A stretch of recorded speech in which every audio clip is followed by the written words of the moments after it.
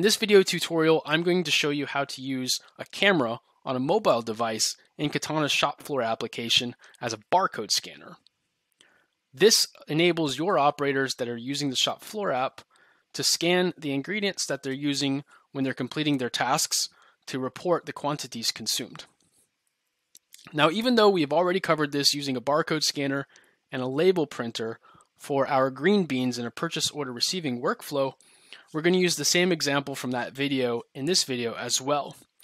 And what we did in the last video was we created a barcode label and scanned into inventory our green beans, which have an internal code as well as a batch barcode. This batch barcode which was assigned during the receiving process. And what we're actually going to do in this use case is we're going to use the shop floor application, which is provided to your operators, to complete a task, but also scan the specific material that's being used in that task, while also at the same time using the barcode scanner to record what batch those ingredients were consumed from.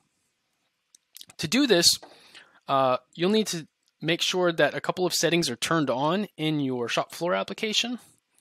Notably, here in the settings screen, you'll find shop floor app, and then the first one where it asks consumed ingredient quantities from the operator when a task is finished.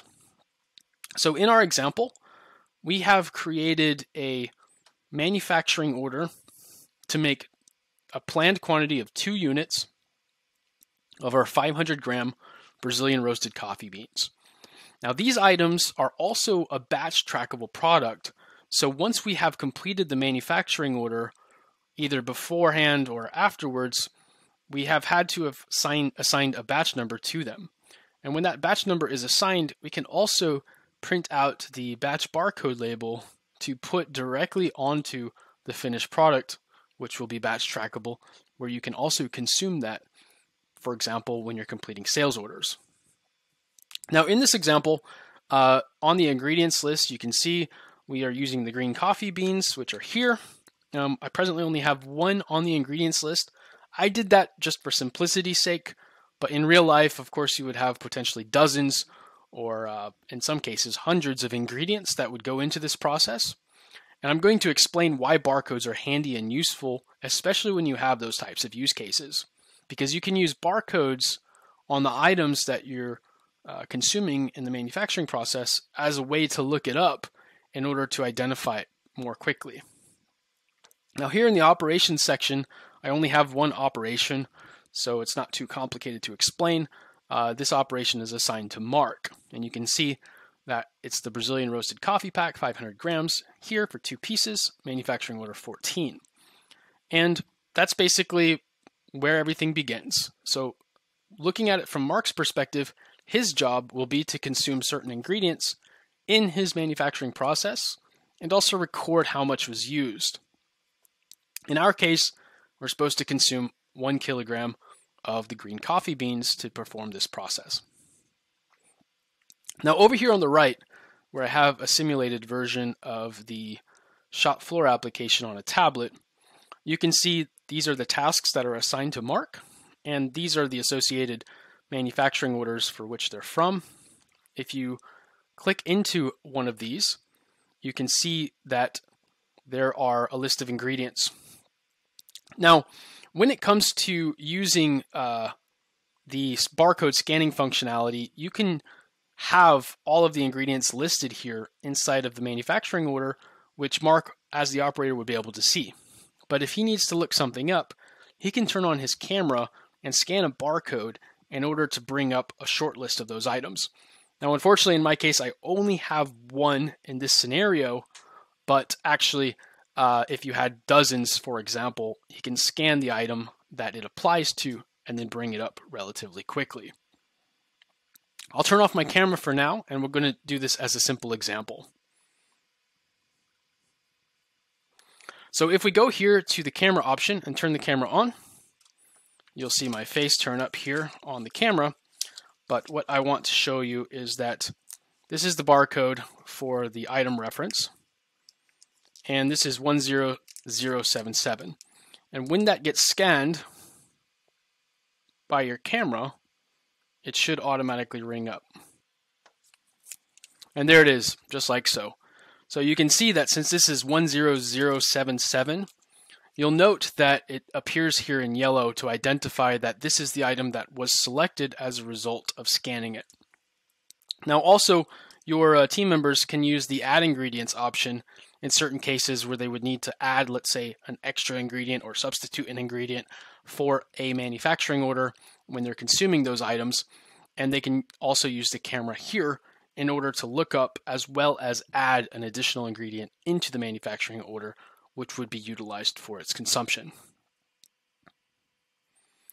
So that's how it works when it comes to looking up items that are on your ingredients list, but also how to add ingredients directly to the ingredients list of a manufacturing order. Why do we have this available for our operators? Well, it's primarily there in case, let's say, additional comments might be added to the manufacturing order, such as in the notes section. And if your operator might be doing a custom manufacturing process, they can actually add any ingredients to the manufacturing order which are specified for that custom element. So that's just one of many use cases where this would apply. It could be also applied for substitute materials and also any materials that might have accidentally been not added to the manufacturing order. Okay, so going back to the main page, let's say that Mark is going to go ahead and start the process, and he would choose the start option here, and then that will update the manufacturing order. When he chooses finish, this is when he's asked how much of what materials were consumed in the manufacturing process. Now again, if this manufacturing order had 50 items, you would see 50 items here and you could go through the list and hit the checkbox. This is ideal for any customers that are not using barcode scanning, but if you have a large number of items on your items list, then you could also do the exact same thing where you would scan to identify which one is to be consumed. And we would click the scan option here. It would then bring up the page camera like so, and then you would need to scan this barcode back into your inventory to be used. And you see what it has done here then is it's highlighted it with the checkbox indicating that that's what's been scanned. It will automatically pre-fill the quantity that was expected to be used, but what you can do here as the operator is update the quantity that was consumed. So maybe you use 1.5 instead of the expected 1 kilogram of green beans for this process. And then when it comes to the batch tracking of that item, we also have a batch barcode available for the operators to use on the same printout of the barcode label. Now what we want to do is use batch 10111 as the one that we're going to be drawing down from. So when you highlight this section here and choose the camera option, the camera will open up. And once it's opened up, this will be the barcode that is used.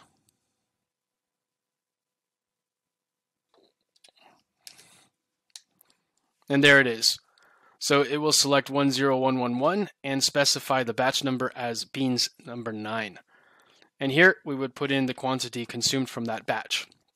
Now if you're consuming from multiple batches, you can just as well easily add another batch here as required, and you should be good to go. And that basically in a nutshell is how you do it from that perspective. And then once it's been marked as completed here, you can then specify what is the total finished quantity of the goods. I'll keep this simple for now and choose 2 because that was the planned quantity, and here we would select finish.